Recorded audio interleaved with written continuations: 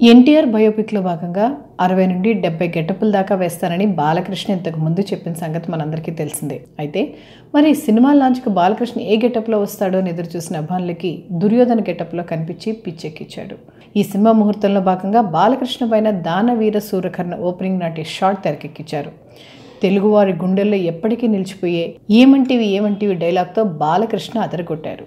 Director Teja Ramakrishna స్టూడియోలో వేసిన ఎన్టీఆర్ చెన్నై ఇంటి సెట్లో కొన్ని కీలక సన్నివేశాలు షూట్ చేయబోతున్నారు రేపు. ఈ షెడ్యూల్ కేవలం ఒక్క రోజులో ముగుస్తుందని, మళ్ళీ జూన్ చివరికి రెగ్యులర్ షూట్ మొదలవుతుందని, త్వరగా పూర్తి చేసి దసరాకు విడుదల చేస్తామని తేజ ప్రకటించారు. చూస్తుంటే ఎన్టీఆర్ సినిమా కోసం బాలయ్య పగలు రాత్రి అని లేకుండా పని చేద్దామని డిసైడ్ అయినట్లున్నారు. ఈరోజు జరిగిన ఓపెనింగ్ కార్యక్రమానికి గౌరవ ఉపరాష్ట్రపతి వెంకయ్యనాయుడు గారు చీఫ్ గెస్ట్గా వచ్చారు. సినిమా రాజకీయ ప్రముఖులు ఎక్కువ సంఖ్యలో హాజరయ్యారు.